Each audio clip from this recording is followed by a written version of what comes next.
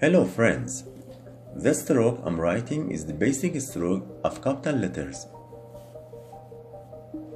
Put your nib on top rule and start a curved stroke. Increase and decrease the pressure gradually. Somehow the highest pressure is to some extent on head rule. And make a dot behind the end of the stroke between head rule and base rule.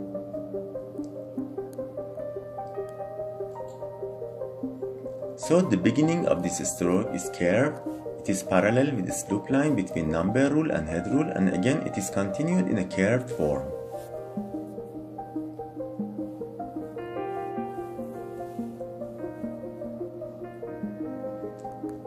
For writing the capital letter A, this stroke is done as a hairline.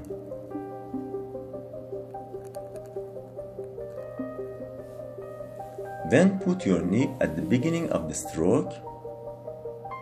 Come back on it a little and increase the pressure. Somehow the highest pressure is here. And continue that until the base rule. As you see here, it's a little curved and not parallel with main slope.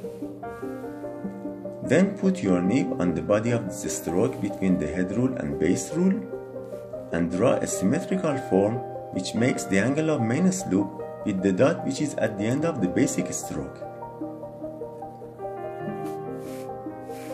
Also, this is the axis of the symmetrical stroke.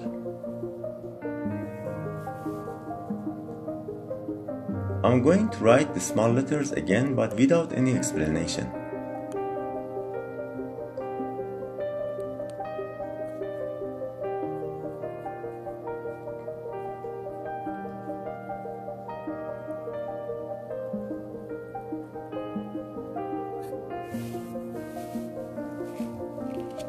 For writing B, draw the basic stroke of capital letters like what I explained first.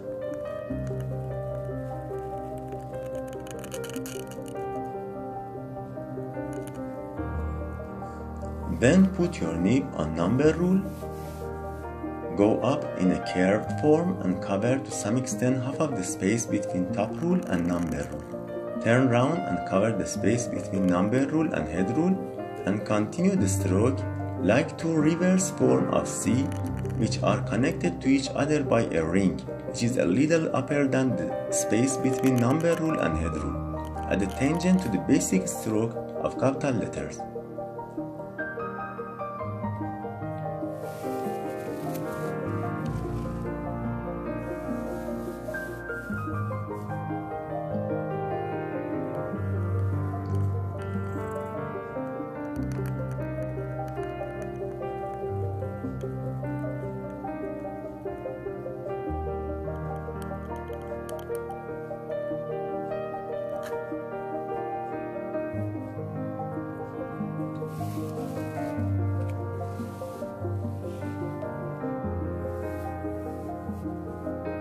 Letter C starts on top rule with an oval form which covers half of the space between number rule and head rule.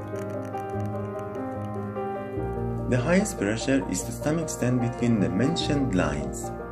Then turn around on base rule and go up and cover 1/3 of the space between head rule and number rule and stop here.